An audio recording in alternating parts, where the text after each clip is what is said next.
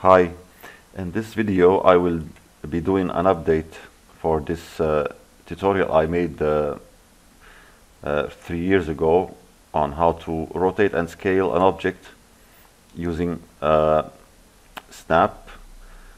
Snap can be on the object itself or on another object.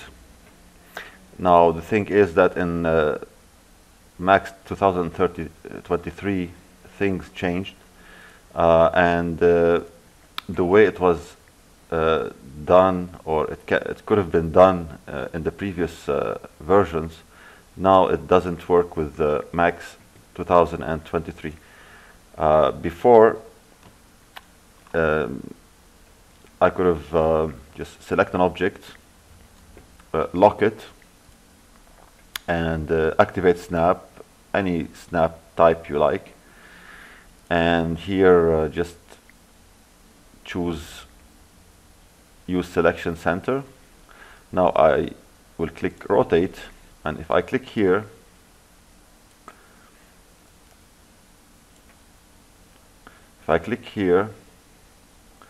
I'm rotating around this point on the z-axis. If I press F5,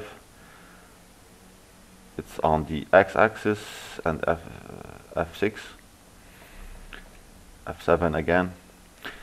I can click here and it will rotate around this point. Anyway, and also scale,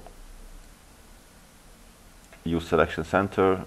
Now I'm scaling starting from this point or this point. Anyway, the same strategy, the same technique doesn't work in 2023. If I select this one, lock it,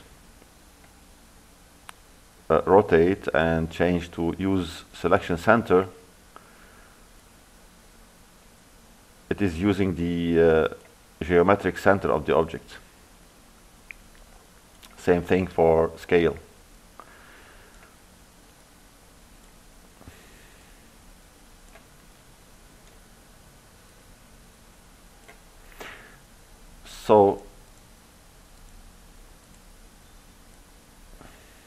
So in 2023 I will unlock this object. Now I will use another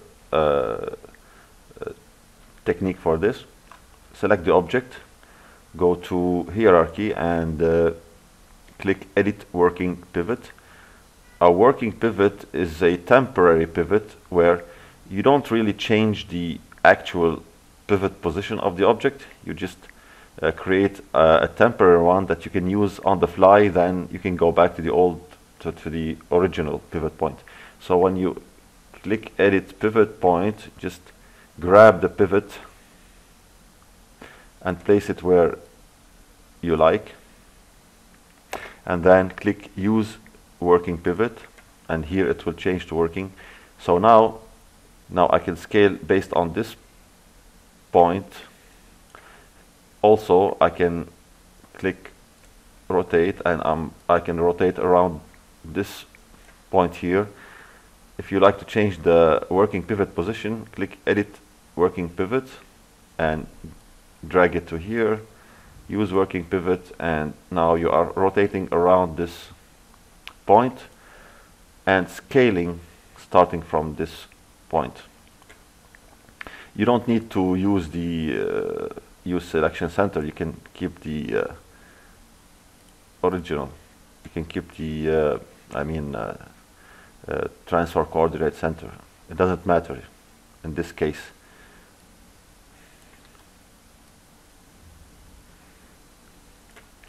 If you don't want to use the working pivot anymore, just turn it off, and now you can just